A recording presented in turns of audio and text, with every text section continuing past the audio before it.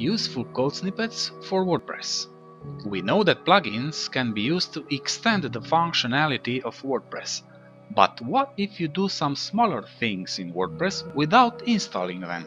Say you don't like the admin bar at the top and wish to eliminate it. Yes, that can be accomplished by means of code snippets for WordPress. Basically, code snippets for WordPress are used to do certain actions that might otherwise require dedicated smaller plugin. Furthermore, such code snippets are placed in one of the WordPress core theme files, generally the function PHP file of your theme.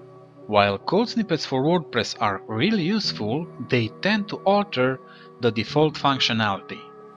So, to be safe, be very sure to take proper backups of your WordPress website before making any change by means of snippets. This is a quick demo about how to allow contributors to upload images when they submit articles for review. Copy this code from the article, then navigate to Appearance, Editor, then open the functions PHP file of your theme. Then paste the code and hit the button Update File. Now the contributors are ready to upload images in their articles. Go to the article to copy and paste 9 more useful code snippets for WordPress. What if you are just not comfortable editing your theme's files? If that is the case, have no fear. The Code Snippets plugin can help you out. Once you installed and activated the plugin, you will find the Snippets menu right under Plugins. Head to Snippets, Add New. Add a name for your snippet, paste the snippet in the code area, and then provide a description for your own reference. Once done, activate the snippet and you are good to go.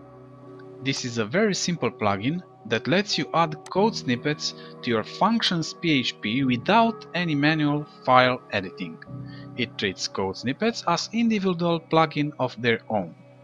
You add the code and hit save, and the rest is handled by the Code Snippets plugin. Even if you change the theme, the code snippet remains functional.